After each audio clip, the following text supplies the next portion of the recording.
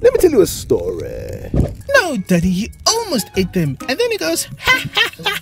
Ha ha ha, he laughs in Australian. What you doing here, Mike? But Daddy, they're in the ocean. Where else are fish supposed to be? Interesting question, my child. So Bruce tells them, follow me, and invites them to a party with a bunch of other sharks. Marlin's terrified, but never judge a book by its cover because these are nice, friendly sharks. Fish are friends, not food. Exactly. So the sharks are busy making fun of dolphins. But Daddy, do sharks make fun of killer whales? Nothing makes fun of killer whales. Killer whales are badass. They are the honey badgers of the open sea.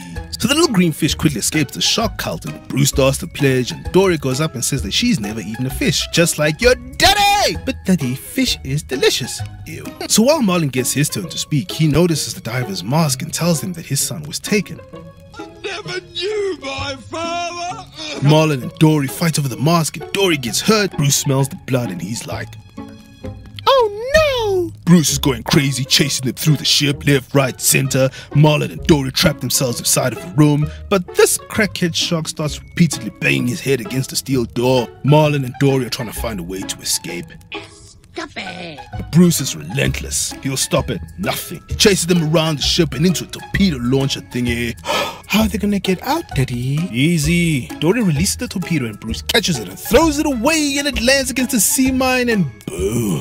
Oh wow! Dory is awesome, Daddy. She can read and operate military equipment. Yes. Could I ask you to do something for me? You don't have to, but if you say you're the biggest Finding Nemo fan on